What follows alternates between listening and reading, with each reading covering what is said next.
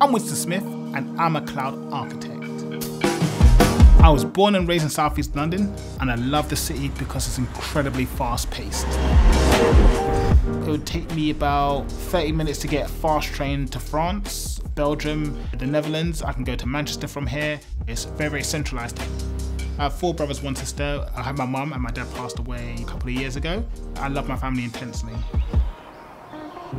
Well, the story of my career is I went to university, wasn't really successful in university, and when I left I went to work for a bowling alley, and then I worked for various different retail positions. They don't really care what skills you have, they just care that your body, that you can just do some hard manual labor position. And I saw that that wasn't sustainable. So at the age of 30, both me and my older brother decided that we wanted to get more out of our career. So I searched for the highest paying jobs, and I found that cloud architecture was #1. We found the best provider, which was Pluralsight. Pluralsight gave us some amazing content, and it was incredibly structured.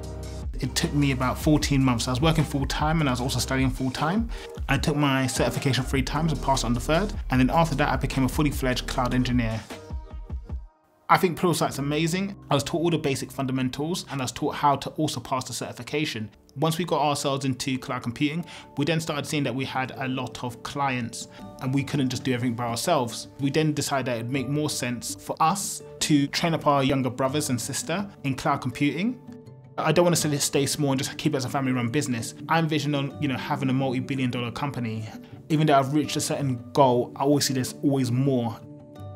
And it's important to be a lifelong learner because the world is always changing and always evolving.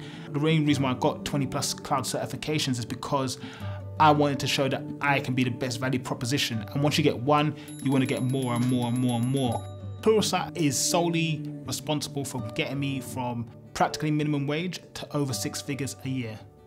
I know I have a deep potential within inside myself. In the last 4 years, I've been unearthing that potential.